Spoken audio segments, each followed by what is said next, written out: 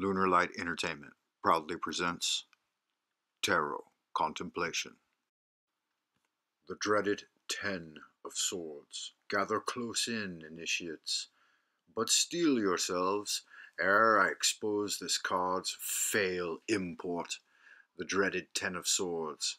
Its visage tears brighter souls than ragged crow flags flapping over charnel fields. If fallen form is pierced yet sensing, caught forever in that instant of betrayal's black ecstasy, their eyes, though unseen, behold more than any mortal gaze was meant.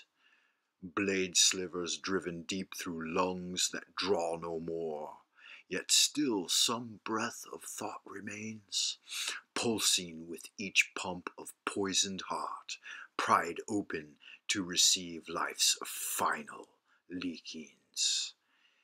It is a moment writ in stained eternity, capturing agony beyond all pity or catharsis.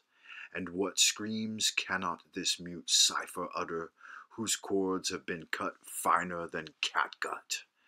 Their soundless shrieking carries further than any din mankind may looses, penetrating veil after veil till it shakes foundations of all existences. This is a marking of ultimate destruction, friends, yet it hinders greater mysteries.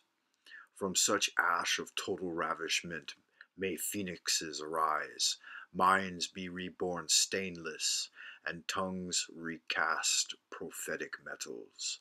But tread warily its proximity, its horizons hold no refuge, only charnels stretching measurelessly into blasphemous eternities no pilgrim may wish to glimpse and live.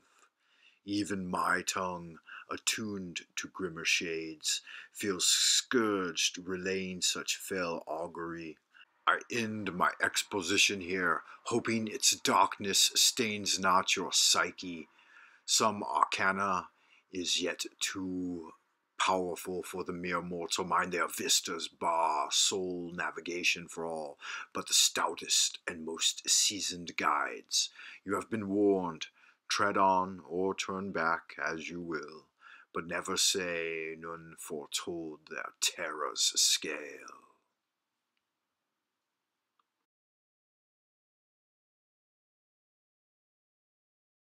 Thank you for watching, Aspirant, and good magic.